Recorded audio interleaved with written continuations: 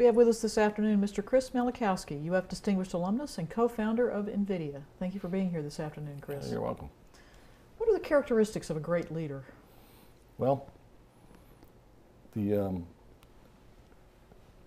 leadership comes is a byproduct, somewhat of respect, of that somebody is willing to listen to what you have to say or follow your guidance. I think, you know, the best leaders that I know have a plan, have a vision. They're not even if it's seat of the pants, it doesn't come across that way. They have an unquestioned commitment to the goal, that they are more concerned with the objective and the care and feeding and accomplishments of the folks they're trying to lead than in their own rewards or accomplishments. And they inevitably have an amazing objectivity in that they don't get lost in the forest. They know it's a forest, they know their trees, that they have the ability to step back and assess and change course and have you know, the backbone to admit they're wrong. And I think that all then feeds the ability of somebody to be respectful of somebody who's trying to accomplish, you know, a noble goal. Let's assume it's noble. And then it's sort of a self-feeding process. I also think the more effective leaders I know are also all, you know, and I grab a term I read in Meg Whitman's book, biased to action. I think good leaders are biased to do something. That sitting by is not generally the preferred course of action. That, you know, you got to try when you might fail, but you got to try. You got to make progress towards the end result, and you know, learn as you go. You know, not everything is done with complete knowledge. You know, hindsight is brilliant, but when you're in the moment, you may or may not have all the data. But I think you know, a good leader is more willing to move forward and adjust course than to do otherwise. What are the greatest challenges you've faced as a leader? Well, you know, some of them are personal. You know, the doing things and being in front of people, taking charge. You know, for a lot of people, in my case, certainly early on in my career, was a lot less comfortable. But I also, you know, committed myself to succeed.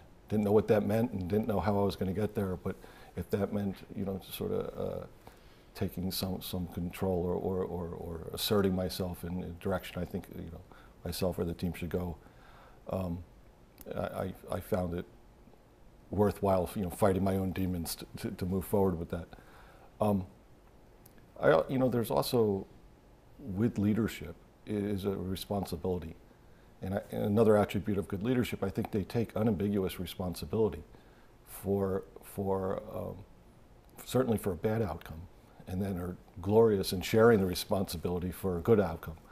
But owning up, you know, look, I'm going to assert myself here, and that means that failure is a possibility, and I'm going to, you know, own up to it and you know, and treat it appropriately and not hide from it. And taking responsibility for things that are often not going well, the outcome is uncertain, have you know, equal likelihood of failure as success. I mean, it's also something that takes a little bit of stomach to get comfortable with.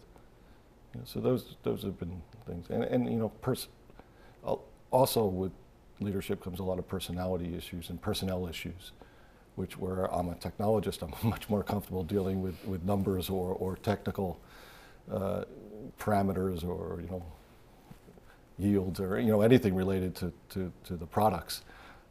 Personnel issues are a little bit different, and you know, it's another one of those things that it's not always comfortable and it's not always pleasant, but it goes with the territory. How did your engineering education prepare you for leadership? Well, it's a great question. I believe what I got out of my engineering education was a broad foundation of information, and information that transcended just knowledge, but also on how to think, how to assess information, how to draw from data the relevant learnings. I got exposed to a lot of disciplines. I got exposed to a lot of problems. I was able to try and fail, and guess what? I got to pick myself up and try it again and find a better way. I learned to work with students, other people who are not necessarily equally, motivated by the same things or at the same stage of their learning, and we had to make that work. I learned to work within an infrastructure and where to seek out information and how to be responsible for my own outcomes, and not use obstacles as a crutch. In the end, I came out knowing how to think, and knowing how to pursue information, and knowing how to, having the basis to start forming, valid judgments. And when you enter industry in whatever profession you choose, I think it's very likely has nothing directly to do with something you were taught. I mean, whatever challenges you have, but it's related, and it has a similar foundation, a similar basis, and you need to as a young professional to be able to draw from what you know and go apply it and solve tomorrow's problem. That's what's interesting, and my education, certainly here at Florida, clearly prepared me for that, because I felt very comfortable taking on challenges of things I only peripherally knew about, and I owe that to my parents, and I owe it to my schooling and my professors. Terrific. What other methods of leadership development were important to your growth as a leader? Well, certainly, I shouldn't say certainly. I never took leadership classes. I never took management classes, and I find myself later in my career as a serious manager of a large company with lots of people and lots of responsibilities. I learned and acquired the skills very likely, I mean, maybe some of it was innate, but I can't say that, by watching others, by finding role models and surrounding myself with people that I respected, and following, getting in the shadow of people that I respected. So I learned a lot from my mentors, and finding the appropriate mentors, I think, is an important part of growth. As we've discussed privately, I also became a pilot, and I found that a lot of the attributes and wisdoms and techniques that are used to teach non-pilots to become a pilot and to practice that trade safely and effectively translate into the business world, and have helped sort of hone some of the skills and some of the attributes of leadership that I like to hold out in my own behavior. What advice would you give to students who want to become great leaders? Well, it's another interesting question. There's no one I know who's either been a great success in business or in life, or that I hold out in my own mind as a great leader that set out to be either successful or a great leader. So life happens, and there's a saying about luck. Luck comes to the prepared. I think great leaders, part of great leadership, it also comes from a self-confidence, and self-confidence comes from knowledge and experience. So I would advise folks to go out, get a broad education. No matter how deep you want to get in some topic, don't deny yourself breadth. So get breadth, and not only in education, but in experience. There's really no role related to something you're interested in that you shouldn't be willing to try, to learn from, to experience. There's another piloting saying that experience leads to good decisions, but bad decisions leads to experience. So do something. I mean, don't sit home and think about what life's going to do for you and how you're going to take charge and do things. Go out and try it. Go experience it. Go get feedback. Go try, taking charge of something and setting a direction and seeing how the feedback. See how are people willing to follow you, or Are you effective in your leadership? What could be better? What is somebody doing that's better than what you're doing? You know, be self-critical. So my advice to folks, and I tell this often, you know, what is get a broad education, get involved, do something, and see where it takes you. So you know, if you're going to be a great leader, you're going to have, you know, a whole experience base and knowledge base and judgment base to work from. Well, you better get it somewhere. I mean, who knows how many people get that innately? The rest of us have to work for it. Great advice. What can universities do to support leadership development? Well, you know, as I understand the university is doing, you're actually going to focus on it. So that's got to help. I think you know, some introduction and some formalism around the topic would be great. I mean, it's very often in industry, you know, people get promoted based on accomplishment. That doesn't in any way say that they're going to be good with people skills, that they're going to be good with planning or you know, any of the myriad of other things that go into leading people. I'm in a technical field, so technical leadership is the part that, you know, I know best.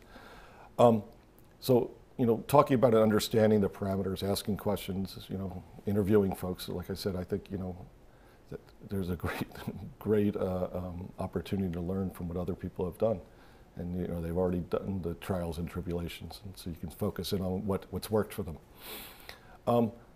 I think, you know, focusing on interdisciplinary studies and projects where people get out of their comfort zone, where they're a team player, not the sole, you know, the sole practitioner of whatever it is they're trying to do. You know, leadership, a leader of one is not much of a leader, right? So leadership is a team sport, and you better learn how to play with a team, and to be a team member as well. And there's also no leader I know that's a leader all the time. Very often you're a member of a team of somebody else's leadership, you know, packed influence, under their influence, and not yourself. And you need to be able to play on both sides of that fence. You know, I think, you know, from a school point of view, focusing not only on straight accomplishment, but how you accomplish it, doing it with honor and integrity, doing it, you know, showing those you're competing against, you know, some dignity and respect, and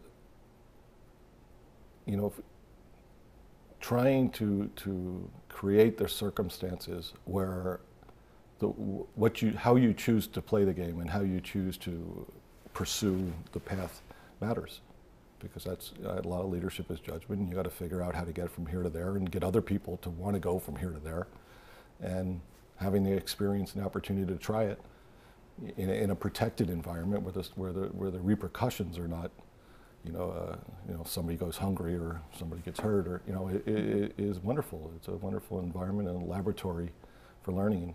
And I think universities particularly can play a big part of that for people that are just about to enter the workforce, and you know, they're ripe.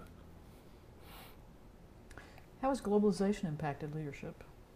Well, if I go back to my initial premise that part of leadership is having the respect of the folks that are hopefully being influenced by you. If you don't have a global sensibility, if you don't have a respect for those that you're about to lead or hoping to influence, I think, you know, you're not going to be all that successful. Globalization has brought with it, you know, all sorts of new challenges. Understanding cultural sensitivities, understanding language and communication barriers and sensitivities, understanding economic, you know, parameters of doing business in one place or another, or hiring in one place or another. You know, it just came with a host of challenges, of which there's no way to solve it if your head's in the sand. So this is another one of those. You got to learn. You got to get involved. You got to develop the sense yourself if you're going to try to guide other people through it. So I think it's, you know, it's raised the level of the game, no matter what industry or role you have. As soon as you're involved in interacting with parameters that are outside of your norm, you know, you really need to learn and and get some feeling for what it is you're up against. And I think globalization has brought that in spades to just a lot of industries. And I think the world's been a little klutzy. And in America, it turns out a lot of other countries have a lot more international sensitivities than we do, frankly. And we can't go in like the big bear and dictate things, and you just fall flat on your face. You make mistake after mistake. So I think it's a challenge for leadership. I think it's a challenge for businesses that don't have a history or an understanding, and it's a great chance for leadership to show their value. What key events or people were instrumental in putting you on the path to leadership? Well, I think like most things, it starts with my parents, and my parents were educated, outspoken, professionals in their own right, and walk. Like there was a little saying about walk softly but carry a big stick. I mean, my father was the most soft-spoken, would never sell his own merits, yet was so competent and was so brilliant and so well respected that even when he mumbled, people were paying attention, and I learned something from that. I'm a lot more outspoken than he was, but I came to realize that you can influence people and you can have an effect, and you don't have to be a big grumpy bear, and you don't have to carry a big stick, and you can influence by leadership, by influence, by example. So I think a lot of it started with my parents and their generation of folks who I just ended up having great respect for, my grandparents and so forth. When I was in school, there was a number of professors who, again, were sort of quietly brilliant and quietly influential without being overt about it, without throwing it in my face, but they became mentors, and how they carried themselves and how they were willing to share what they knew. It seemed like, a reasonably thankless job, frankly. And yet here they were giving back, and that giving back was important to them, and I learned from that. When I entered industry, I quickly found a few folks in the organization. They actually turned out not to be in my organization.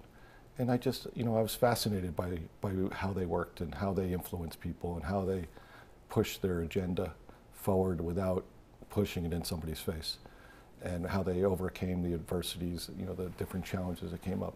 And I, from a lot of respects, consider myself somewhat of a chameleon. I sort of pick up the attributes of things I like. And as I moved forward, then I got introduced to other people, and I found more and more role models.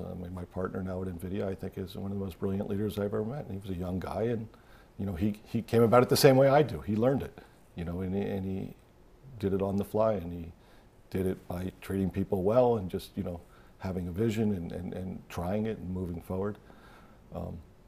So the people that are influential, some of them I could name.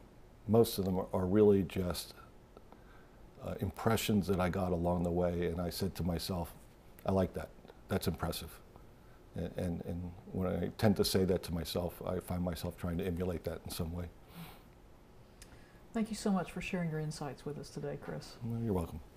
Thanks.